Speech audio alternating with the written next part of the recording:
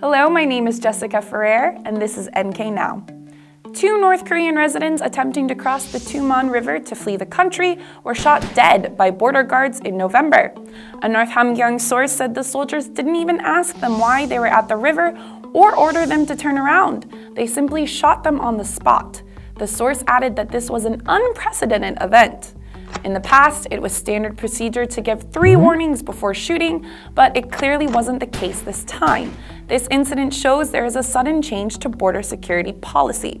This new policy is presumably an attempt to compensate for the shortfall of soldiers, as the recent flooding swept away a large number of guard posts and personnel, which has jeopardized their ability to control defection routes.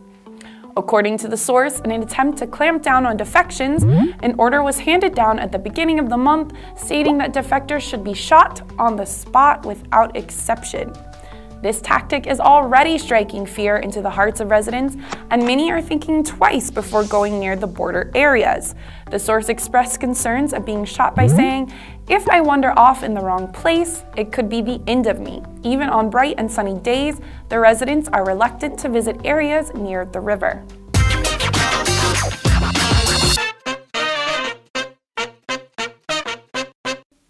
Residents have started moving into newly constructed homes in the flood-stricken region of North Hamgyong province. However, instead of shouts of happiness, complaints are emerging amongst residents as these new homeowners are deeply troubled by the thought of spending their winter in these new homes. While the homes look nice from the outside, residents noted that the drywall is still wet and the floors are still damp and sticky from the humidity.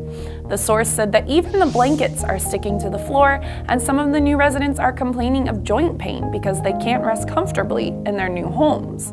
Northern parts of the country are going below 0 degrees after sunset, and when asked how the families are coping, the source noted that most homes don't have enough firewood, so frost is collecting on the walls at night and children are getting frostbite on their toes. There were also rumors before moving day that all homes would have color television sets, a rumor which turned out to be false. Mandatory donations such as blankets from citizens in other provinces were the only things provided. Residents are understandably disappointed and are beginning to question if these poorly built homes were constructed for them or to showcase the capabilities of the North Korean regime to the rest of the world. This was Jessica Ferrer, and thank you for watching NKNOW.